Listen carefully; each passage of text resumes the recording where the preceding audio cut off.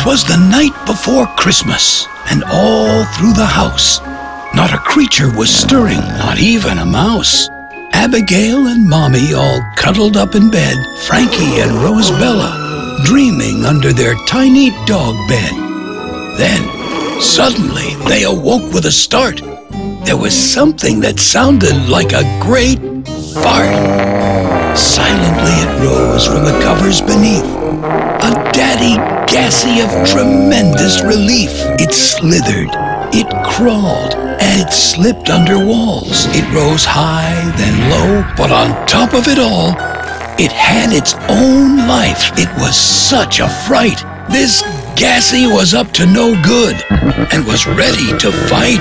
It went down the stairs and around the parlor chairs. It flew over stoves and under closed doors. It settled in Mommy's great Christmas stew.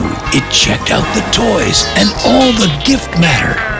It was hell-bent on making Christmas a disaster. It discolored the lights, it wilted the tree, and it even caused all the mice to flee.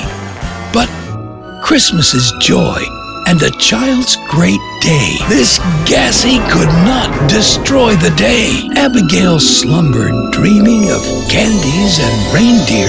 The wood stove was mightily drawing in air. The Gassy, it tried as best as it could. It was not able to hold back the burning wood.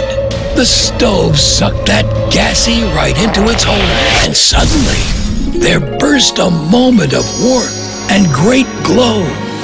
The Gassy was gone, and it was safe for St. Nick. To all a Merry Christmas, and we hope you enjoyed this wonderful limerick.